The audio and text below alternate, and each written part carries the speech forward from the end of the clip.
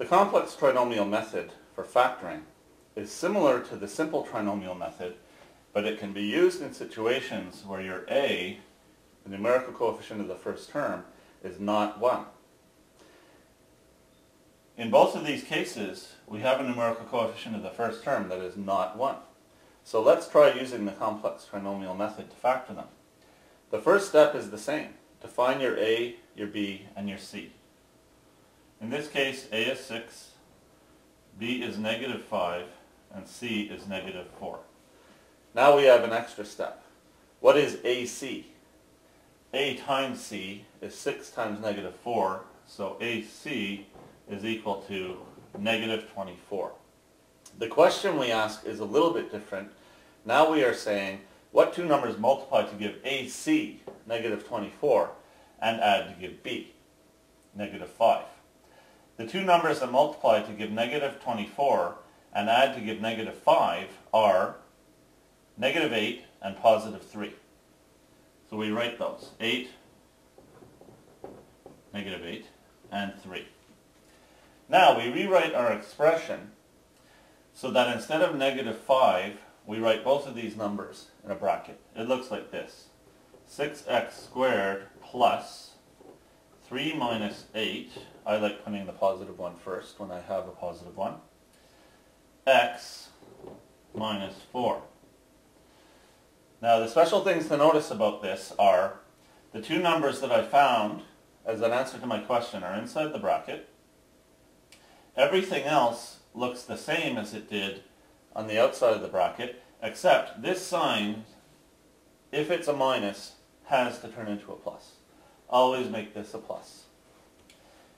The next thing I'll do is I'll break this 3 minus 8x into two separate terms. I get 6x squared plus 3x minus 8x minus 4. And what I have done is I have converted my complex trinomial into a 4-term grouping. If I already know my grouping factoring method, I can finish this off quickly. The greatest common factor of 6x squared and 3x is 3x. And if I factor out the 3x, I get 2x plus 1. The greatest common factor of -8x and -4 is going to be -4.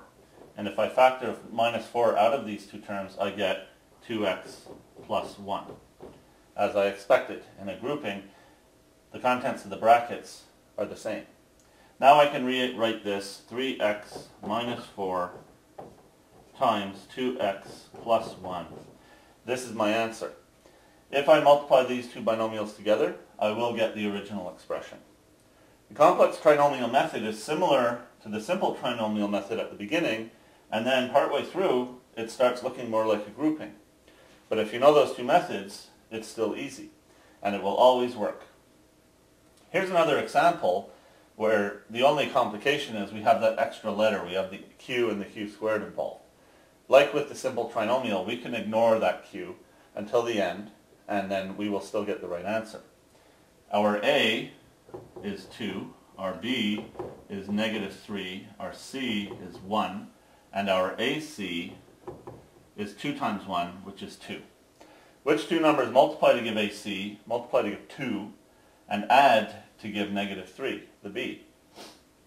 They are -2 and -1. We rewrite our original expression like this. 2p squared plus, remember this has to be a plus. In a bracket, I put the -2 and the -1. Then the pq and the plus q squared. I rewrite the entire expression the same way it was, except the -3 has now been turned into the plus and the bracket with the two numbers from the answer to my question. Rewriting this, I get 2p squared minus 2pq minus pq plus q squared. And now I'm ready to do the grouping phase of my method. The common factor of 2p squared and minus 2pq is going to be 2p. And when I factor it out, I get a p minus q. And the common factor of minus pq and q squared is going to be minus q which gives me inside the bracket p minus q.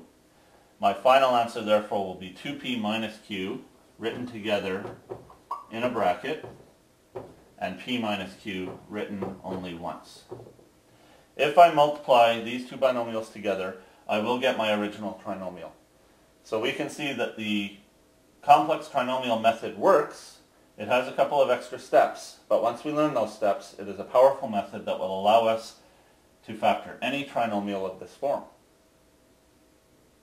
If you've watched my video on how to factor a simple trinomial, you might recognize this expression.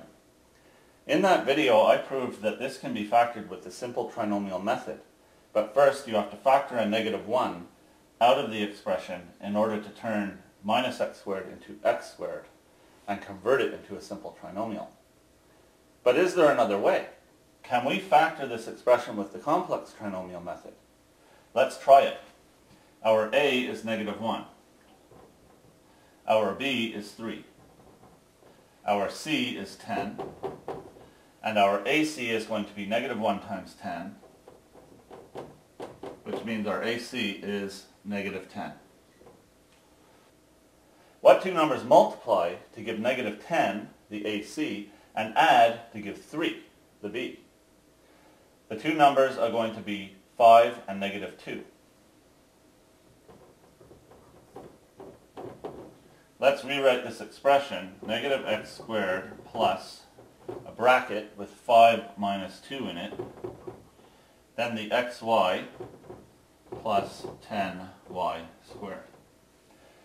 If I break this bracket apart, I get negative x squared plus 5xy minus 2xy plus 10y squared. The greatest common factor of these two terms is either x or negative x. Let's take out an x. And I end up with negative x plus 5y. The greatest common factor of these two terms is either 2y or negative 2y. Let's take out a 2y. And I end up with negative x plus 5y inside the bracket. I can rewrite this as x plus 2y negative x plus 5y.